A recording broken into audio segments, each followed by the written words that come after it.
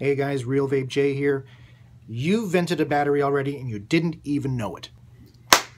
Now, you're going, Jay, what the fuck? I've never vented a battery in my life. Did you say that I vented a battery? Now, you may or may not have. I just said that to catch your attention, but there's a good chance you already have and you didn't even know you did. Now, in our world, we can't get away from it. We have batteries in everything. We carry batteries in our cell phones, in our remotes, in our portable drills. Everything we have, we are now going remote. Wireless, remote, disconnected from any kind of wire or cord into the wall. This is how our society has become. Remote, wireless, batteries, batteries, batteries, batteries, batteries. Now, this is very important because you have to be safe about batteries. Every battery will vent. In one form or another, it will vent, either catastrophically or very mild and just leak. But that's still a form of venting. Now, you're wondering, again, I didn't vent a battery. I've never vented a battery. You want to know where you probably vented a battery? In one of these. Probably one of these. Now, you inside here, and you've ever taken batteries out and you think, oh, what's all this crusty stuff in here? What is that? All this crusty stuff. Well, that crusty stuff is dried up battery acid. So what happens is one of these little AA's or AAA's, when you put it in there, the wrapper just kind of cut a little bit, and when you put it in, and it shorted out. It shorted out, and then it caused it to leak, to vent. As it vents, it leaks. That's a mild way of putting it, that these things, when they vent, they just leak. Some of these are catastrophic. For example, like a lithium polymer battery, a LiPo battery. When these things vent, they are catastrophic. Even some lithium ion batteries, they do a multitude of things. Sometimes they vent and just spew out gases. Sometimes they will literally explode. So we have to be very careful with batteries. I'm going to do a quick little breakdown. First, I'm going to show you the other batteries that are around in this world. First, of course, is a cell phone battery inside there. Next, laptop batteries. This is an older laptop battery, and just so you know, the 18650 battery is the most common battery in this world. 18650s are used in damn near everything. Laptop batteries. See the size of it? See that? It's just lined with 18650s. That's how this works. Drill battery.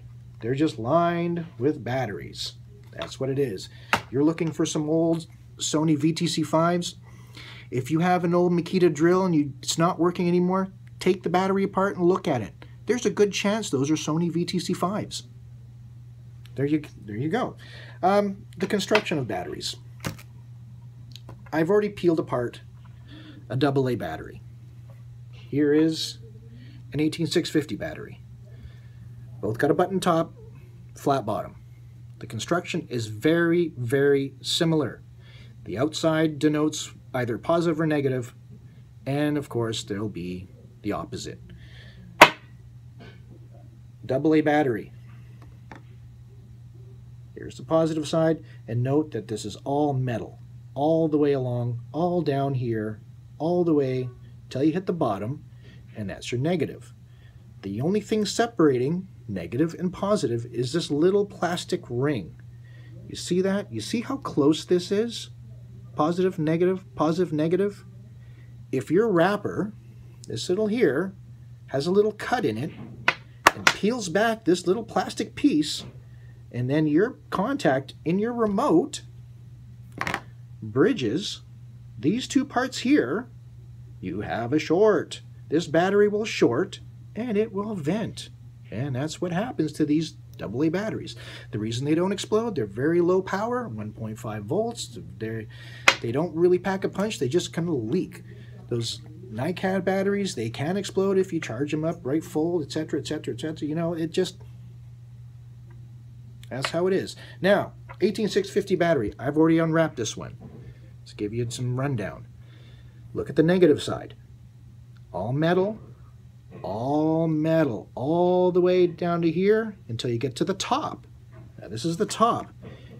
Positive, negative, positive, negative. If you look right close, That's positive, negative, positive, negative. There's just that small little gap of insulator there that separate the two. This is where the problems lie with the 18650 batteries and your wrappers coming off and then shorting them out and venting them. Be very careful with the top of this. If this gets pushed in, you're essentially pushing out these little tabs on this side here, and that's going to contact with this, and there's a good chance you will vent the battery. Be very careful not to push those things, not to push in these tops. When you're screwing it down on some sort of a mech mod or something and you just crank it in there, make sure you're not denting the top of this, because if you dent the top of this, you are pushing out the bottom of it. And when you push out the bottom of it, you're making it closer to the negative side. So it increases the chance of a short, a bridge, an explosion. I tell all newbies, novices, that want to get into mech mods, and mech mods are basically just a battery holder with no safety portions on it at all. There's no safety chip in it to shut it off if there's a short. There's nothing. It's just a battery holder is what it is. I tell all fresh people, all novices, all newbies, batteries, well, let's start over here. There are two things in this world. There are two things in this world that store an incredible amount of energy and release that energy in a very, very fast amount of time.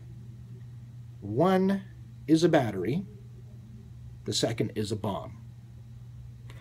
I do that just to denote the severity of bridging the positive and negative, and you need to see these, that there's a potential for an explosion. The right battery will explode. This will explode catastrophically. LiPo battery, positive and negative. If these two were to bridge, this pack will explode. Even this pack here, what it's comprised of.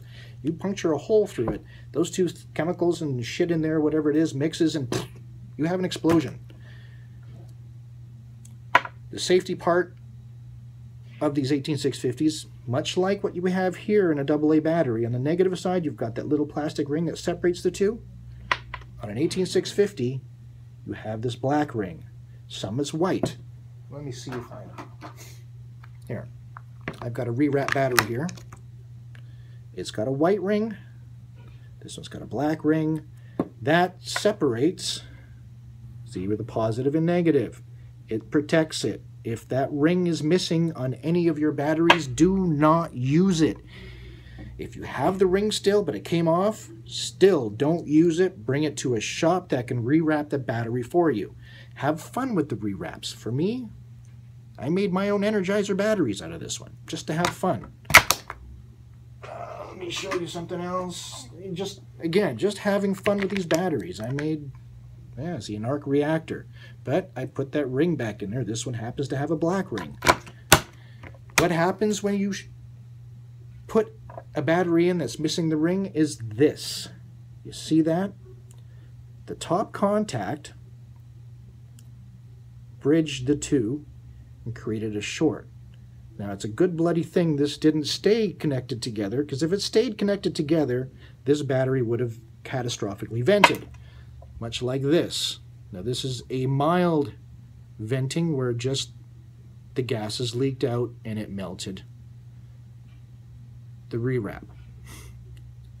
Other things that can happen would be an explosion, especially if it's in a confined space, like, for example, a tube mod that doesn't have enough vent holes in it to release the pressure. That pressure will build up, build up, build up, and then explode. There's things you have to look for in a mechanical mod is the vent holes. Does it have enough? If it doesn't have enough, all that's going to happen if the battery vents like this, all these gas is going to come out, and it's going to pack that space, and it's going to get tighter and tighter and tighter, and to the point where it just can't take it anymore, and it'll just come apart. Along with that, intense heat. These things will heat up extremely fast and get extremely hot to the point where it's dangerous to touch. Batteries. These tops, make sure they're always on there. Always inspect your batteries before you put them in. Look at them before you put them. Just Doesn't take you long. It takes you 2 seconds. You look at it, okay, wrap looks good. Good, done. Put it in. Look at it. Oh, it's peeling a little bit. I should have that looked at. I'm going to take that battery and put it aside. It's all you have to do. Be safe with your batteries, people. We carry them around everywhere, whatever we do. Even these little guys here, you know, battery acid, it's not good for you. Cell phones. You puncture a hole in a cell phone battery, it'll blow up. You overcharge them. You get a bad charger, they'll blow up. These, you know, we're around it every day. You don't even realize it. Everything we have remotely and that operates electronically has a battery in it. So be very careful. Batteries are not something to be taken lightly. You make sure you're safe with them, because if you're not, you're going to have an accident and someone's going to get hurt.